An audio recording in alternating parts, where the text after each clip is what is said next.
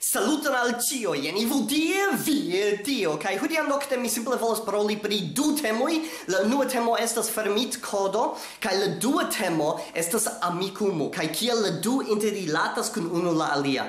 Do mi elektis ĉi tiun temon, ĉar mi vidis ke kelkaj esperantistoj petis kai demandis kai preskaŭ postulis ke Amikumu devas esti malfermitkodo. Kai nun mi volas klarigi al vi kial ĝi ne povas esti tia nun, kai poste kion ni intensas fari, kai espereble el tio vi vidos kion ni volas fari, kai vi komprenas niajn decidojn.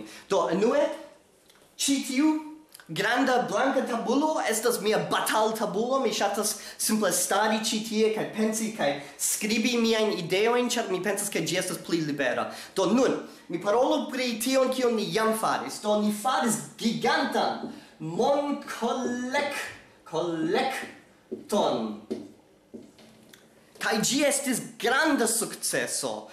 Fakte mi kredas ke ĝi estas ĝis nun la plej granda monkolekto iom ajn en Esperantujo per la interreto. Mi ne scias ekstere la interreto, ĉu esperantistoj kolektis pli multe. Ne, mi simple ne scias. Kai fakte lastatempe la prestigia Esperanto-asocio decidis farigi nia ĉefa kaj la oficiala sponsoro. Do tio estas granda nova paŝo antaŭen. Do nun mi volas paroli pri la estonteco, ĉar tio estas grava. Do unue ni kolektis, nia unua budĝeto estis 8,500 eurojn. Ja, bone. Sed fakte ni duobligis tion. Ni ĝis nun kolektis 7,000, 17,000, mi ne scias kiom multe, mi ne havas tempon por kontroli, sed ni kolektis multege. Kaj verŝajne vi pensis, bonege! Tio signifas, ke Amikumu povas vivi dum jaroj sen probleme. Fakte ne. Yes, estas granda sumo, ni tre ĝojas pri tio, ĝi multege helpos, sed fakte Amikumu bezonos multege pli, kaj mi ne atendas ke vi ĉiuj nun forvendi viajn domojn por helpi nin. Mi simple volas klarigi al vi la estontecon de Amikumu. Pro tio ke Amikumu estas granda sukceso, la monkolekto por ĝi, ni devas nun programi la apon. Do mi havas entute 3 programistojn, 2 programistojn, unu kiu estas servil-administranto. Do kompreneble mi devas pagi ili, kaj ni jam budĝetis por tio, do tio ne estas problemo. Sed en la estonteco do ĉirkaŭ januare ni havos ni publikigos la betan version de Amikumu. Preskaŭ tuj poste estos la Esperanta versio de Amikumu, kaj kelkajn monatojn poste estos la versio por ĉiuj lingvoj. Do jen la grava punkto pri mono kaj malfermitkodo kaj preskaŭ ĉio.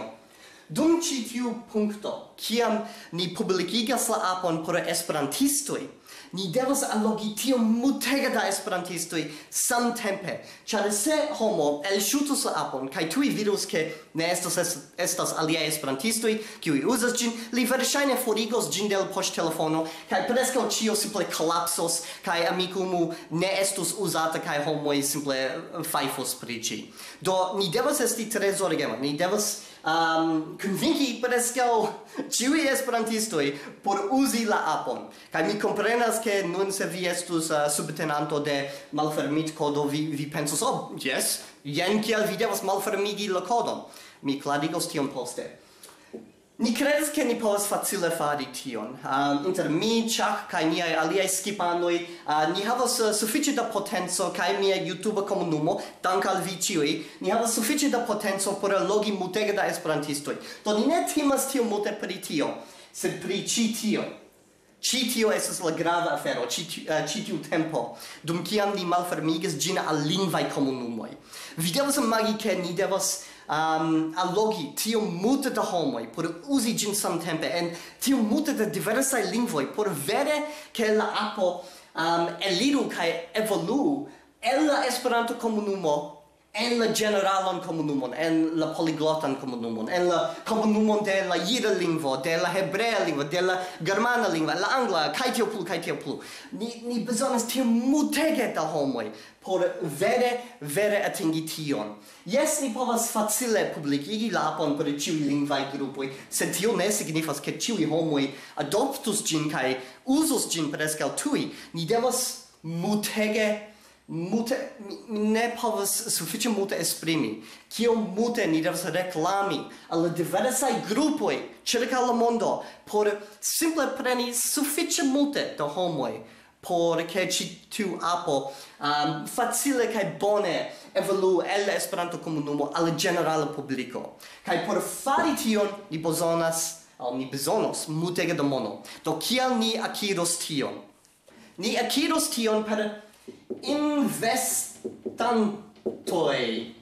Verŝajne estos esperantaj investantoj, sed ankaŭ estos multe da homoj kiuj ne estos esperantistoj, kaj ili estos niaj investantoj. Sed por akiri investantojn, ni devas pruvi ke la apo multege kreskos, la uzantaro de la apo multe kreskos, kaj ke ni povas enspezi monon kaj post kelkaj jaroj ĉi tiuj investantoj povos gajni monon. Do kiel ili povos gajni monon, kompreneble se ni post la unuaj investantoj, se ni forvendus pli da akcioj,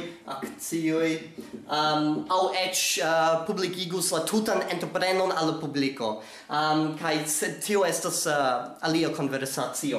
Do ni devas konvinki ilin ke ĉi tiu apo estos por multe da homoj volos uzi ĉi tiun apon. Kaj kiel ni ankaŭ devas konvinki ilin kiel ni enspezos monon. Do ni intencas fari tion per ora membreco kaj eventuale aŭ estontece reklamoj. Do ora membreco. Ne tiom multe da homoj aĉetos tion. Eble unu homo el 100 homoj aĉetos la oran membrecon. Do vi devas imagi ke ni bezonos gigantan uzantaron por vere enspezi monon per tio. Aŭ reklamoj.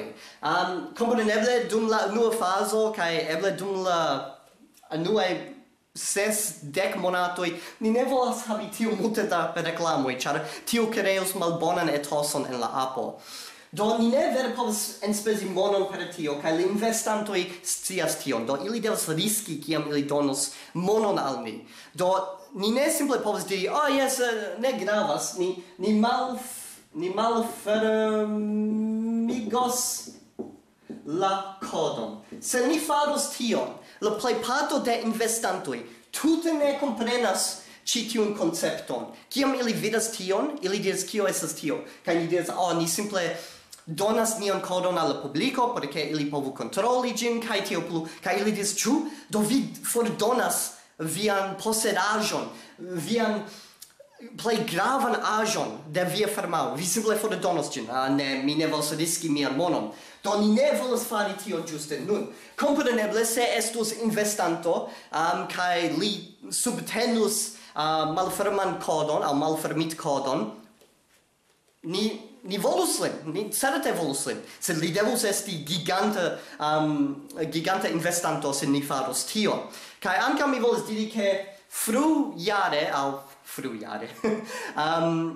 en la unuaj kelkaj monatoj de la posta jaro, mi kaj Chuck fakte intencas iri al kelkaj tre gravaj investantaj eventoj por logi ne esperantistoj al Amikumu.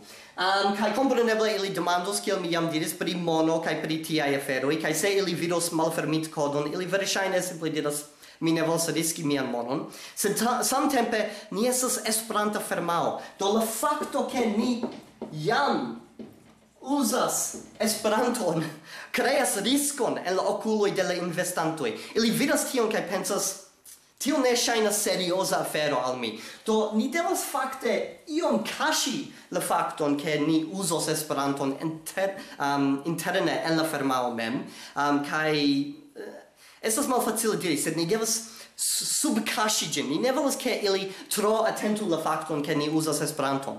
Do se ni dirus, jes, ni estas Esperanta firmao, kiu estas malfermitkodo, kaj tio plu, creas multajn problemojn. Do ĝuste nun ni ne povas esti malfermitkodo. Mi kaj Chuck dum semajnoj diskutis ĉi tiun temon.